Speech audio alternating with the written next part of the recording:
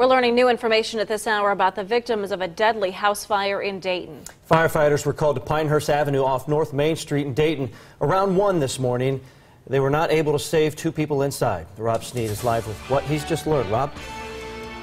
Well, John and Holly, I just got off the phone with the Montgomery County coroner. Terrible news this morning. One of the victims was indeed a child, 15-year-old Ricky Turner. The other victim who died in that fire, 37-year-old Tia Strickland. You can see the crews, they managed to put the flames out hours ago rather, but this is quiet now. But to know that a child died inside of this home is shocking to neighbors who saw this firsthand. 2 News was the first on the scene seconds after crews found the victims inside the home.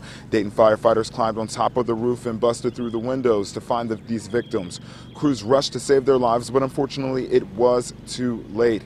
2 of the 3 inside of the home did die. Authorities say the fire started sometime after 1 this morning. They say this was indeed a large fire, and they don't believe there were any working smoke detectors inside the home.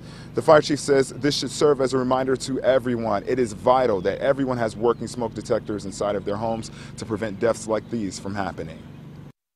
They detect smoke and long before the smoke becomes dangerous to them, so they can successfully escape the building.